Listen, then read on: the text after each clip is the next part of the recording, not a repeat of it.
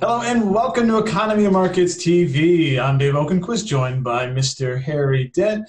Harry, you are just about ready to go to Australia. I'm not sure if I see you there, if you've got any clothes there, or any suitcases. I don't know what you're bringing for a trip halfway across the world. I can't even imagine what goes into that kind of a trip, but I bet you're really excited to go there. You're going to be speaking there. One of the things you're going to talk about, Harry, is this special report that came out in December of last year.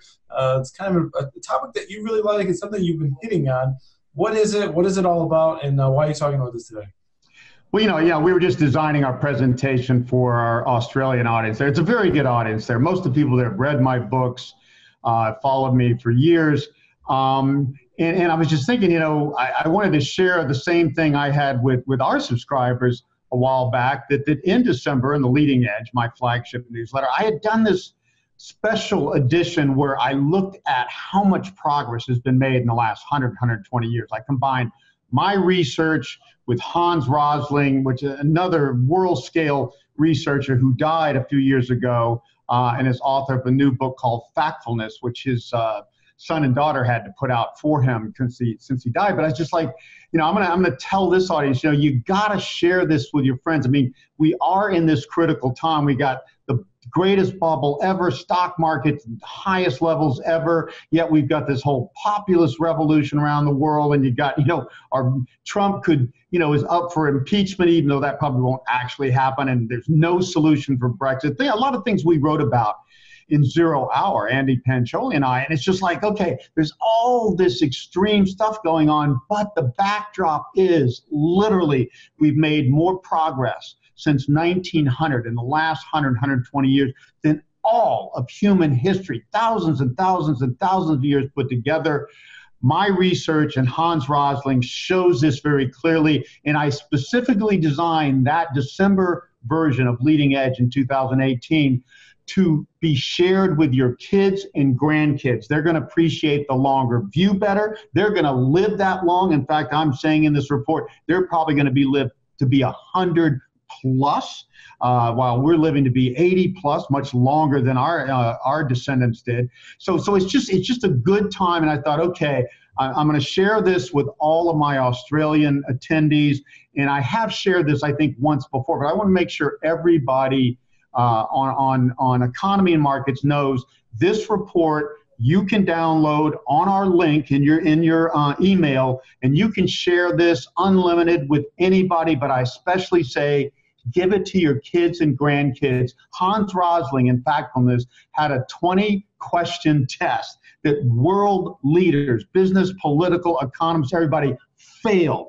Your kid does not have to fail this test if they just read this 20-page report. They'll learn more than they could learn from any economics professor in Yale or Harvard at any top program anywhere in the world. So again, download this, send this to people but especially make sure your kids I'd say high school or later age read this report. Excellent, Harry. So it's not so people might think of you as a bit of a bear, or at least in this time period. What you're really saying is the best is yet to come for humanity. Yeah, really. We've just seen phase one. We show in Zero Hour and this report how globalization had a big surge after World War II. Well, this is, we're regressing, and this is what happens. Things come in surges, and now we're going to kind of regress in all these ways. Yes, we're going to have this populist movement. We're going to have to restructure a lot of debt and deleverage these bubbles around the world. And there is going to be a revolution. There needs to be a revolution because there's a better way to do everything. I call it the network revolution in all my books and publications.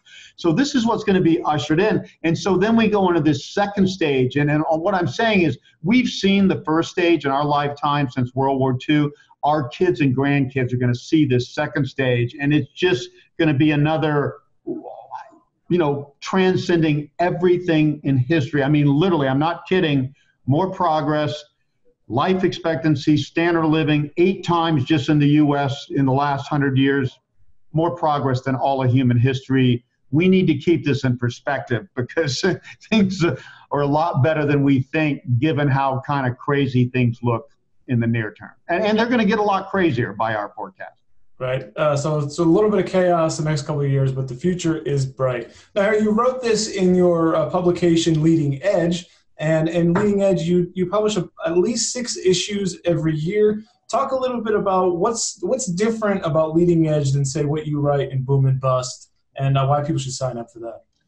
Well, yeah, it is what it says. It's the leading edge. We're not just looking at like in boom and bust. We look at, okay, what's happening now? What things might be of importance for investment or changes in political or investment trends or economic trends? Now, this is really looking at, I'm always looking at what are the news cycles? I'm always learning. I mean, I just added, and I'm going to cover this in the January boom and bust in this case, the money velocity indicator applied to emerging countries who are making the biggest investments in the future, and we can see how productive they are. And there's some big surprises there. So I'm always learning, and this is giving you the leading edge of the learning. And basically what leading edge is giving you is what most people are going to read in my books 1 to 2 years from now. So you're getting everything earlier, and you're getting the most important stuff now.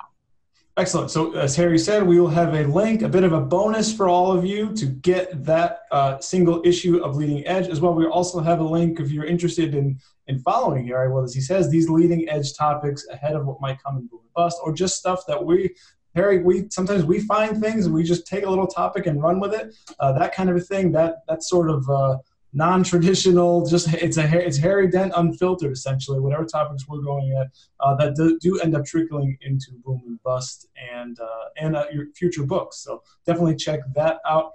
Harry, I wish you a great trip. I hope everything goes well. I can't wait to hear back from you. For Harry Dent, I'm Dave Oakenquist, and this has been Economy and Markets TV. Okay.